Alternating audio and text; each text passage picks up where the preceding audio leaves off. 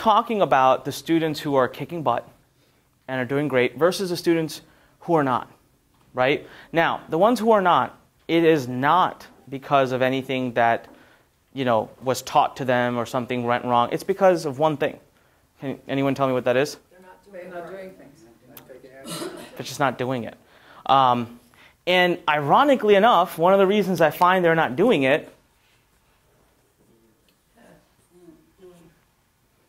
this really is the reason. And the way we hide behind fear, right? The way I'm finding, we are very smart people, and we know how to get around whatever we need to get around and how to mask things and how to. So the way we will get around fear and make it seem that so we're not afraid, so no one can blame us for being afraid, but make it look like, hey, we're not taking action for a very justified reason. And the way we'll do that is through questions. Just question. Now, here's the deal. Let's say we're working on something right now. You can ask me a gazillion questions about that thing, and I am most happy to respond to them. But that's not what typically happens. What we start getting are lots of questions about 5 steps down the road, 6 steps down the road, 8 steps down the road. And I think some of our current mentorship students could vouch for this. I will not answer them. I just won't. I'm simply going to tell you to focus on what I've asked you to do and what the group is doing. And when we get to it, we'll get to it. Right? We got it down to a system. Guys, I've been doing this for 12 years, or yeah, almost 12 years now. And I would tell you one of my greatest traits is I take action. All right, I get coaching. I have my mentors. I have people who mentor me. I shared that with you at the Future of Wealth event. And they ask me to do things all the time that are way out of my comfort box, way outside of my comfort box. And I want to as well hide behind questions and trying to do all my research and make sure I understand everything first so that there is no risk. Let me tell you right now, that doesn't exist. It won't happen.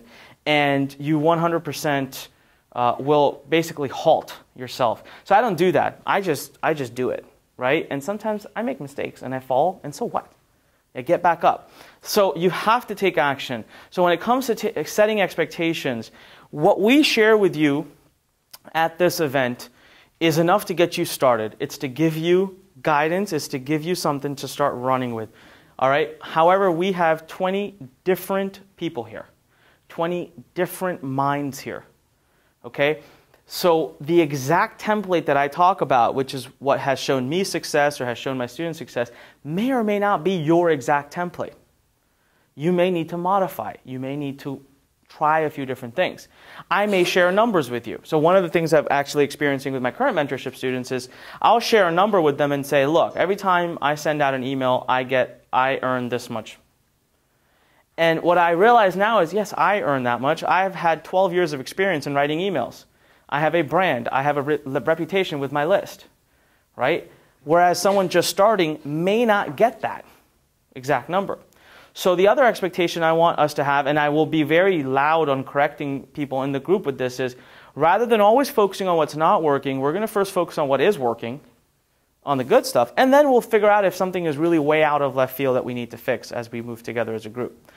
The next expectation here is, so we're not, as a team, my team and myself, we are here to guide and coach you, but we're not here to do it for you. And I really, really, really, really want to take the time to draw the distinction there. Because you've got to learn how to do this. If I was going to do it all for you, quite honestly, I would just go do it. Right? I would just go do it, and I would do it for myself. So that is something that happens along the way. This happens all the time with us where, and I see it because I'm a master of it myself. I'll see a student doing it. They'll send me a question. I'll respond, or someone, then they'll be like, I don't really understand. Can you explain further? And then by the third or fourth, they're like, could you just do it for me? And I'm telling you right now, you will get a response from me that says no. We won't. Even if it's something small. A lot of times the tasks are tiny. Maybe they only take me 5 minutes to do, but I still will not do them. Okay? Because we are here to teach you, to build you. And me doing it for you doesn't do me justice or you justice. So we got to teach you how to do it. So all of those times, those are comfort zones that you've got to step out of and you've got to do it. The other thing is, just because you're in this program doesn't guarantee anything. I think I like to make that very clear because I don't want you guys thinking, look, it's business, right? I can't guarantee anyone anything in business.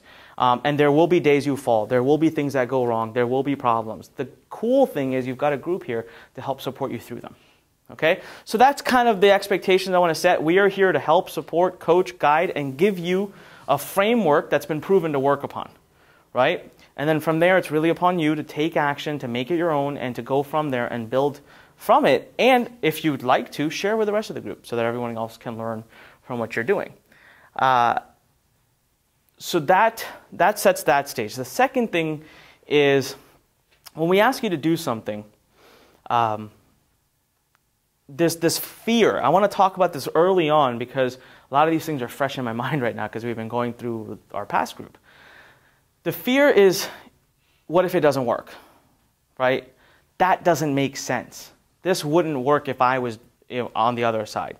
What I would tell you is, do you remember at Future of Wealth Live event, I spoke about mind blocks. I spoke about how our mind has a way of pushing against things that it doesn't believe.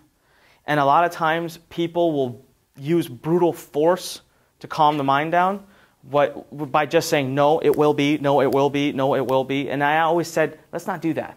Let's not force our mind into submission. Let's work with the mind. So let's give the mind something to make it into a believer. Okay? Because I promise you, you guys, what's going to happen, we're going to have a great weekend. You're going to get super pumped up. And then on Monday, when you go back home and it's time to start taking action, things are going to start coming up. And we won't be there as a group to keep you pumped up. Right? At that time, you're going to need to know, there's going to have to be that trust to just do something. And what I want you to do is take the smallest step possible to do what we ask you to do. Because even the smallest win is going to go a long way with your mind. It's going to go a long way with converting your mind into a believer. So I'll give you a perfect example. We just dealt with this with one of our students who was here a few months back. And a couple of weeks ago, he sent me a message on Facebook and said he really wanted to call. Is that me? Sorry.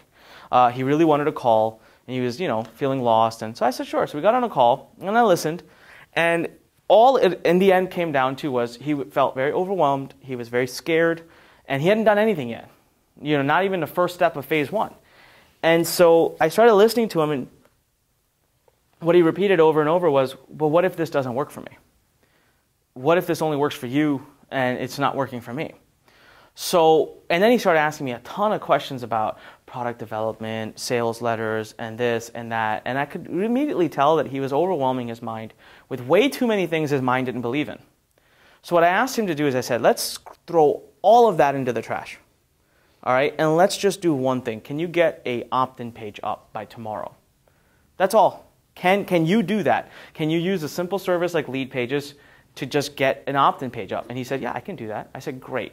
Get that up.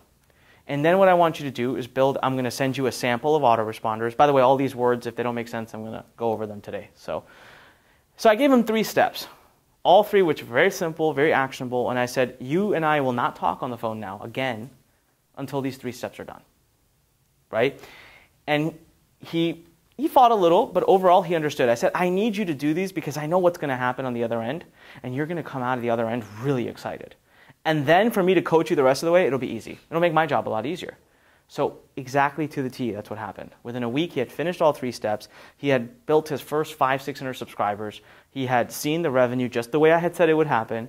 And now, all of a sudden, he was a believer. And now he's off to the races. He's doing everything else he needs to do. He's on schedule. So instead of wasting 3 months, just take the steps. We have them the way we have them now for a reason. I've put them together this way for a reason. I think that's all I have to say. The only other last thing I would say as we start this group is Bob Proctor said something really, truly amazing at the event in Future of Wealth that really, he said it to me the night before, and then he actually said it on stage. I don't know if you guys caught it. He said when you're working with a coach or you're working with a mentor or a trainer, there's 2 kinds of students.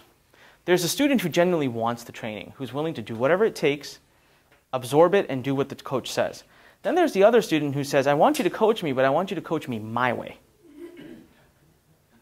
Right? And we get a lot of that. See, this is my comfort box. You're going to coach me, you come in here.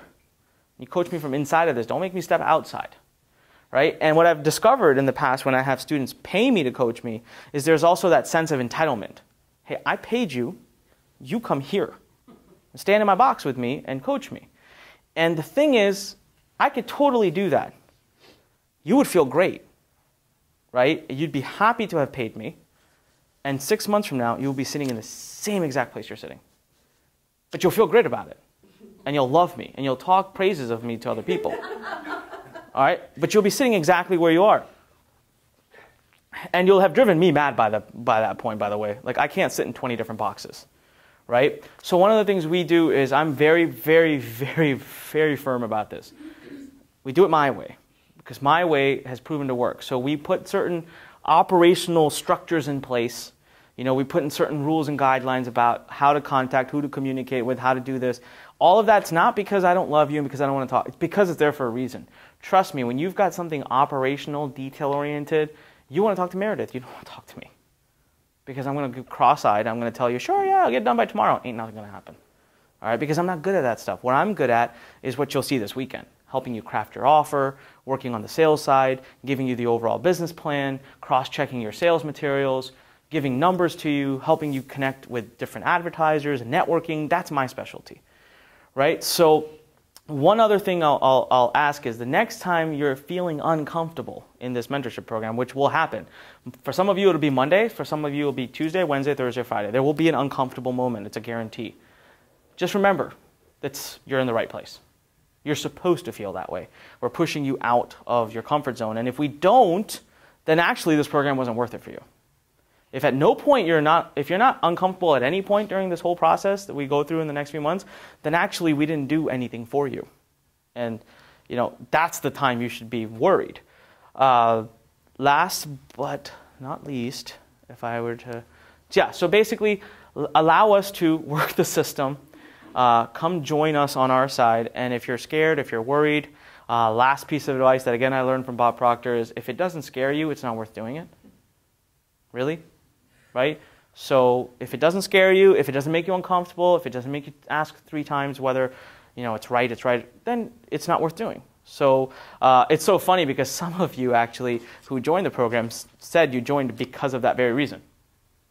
That it scared the living lights out of you. So you decided, I'm going to do it, which is great. Excellent. Now I'm going to scare you more.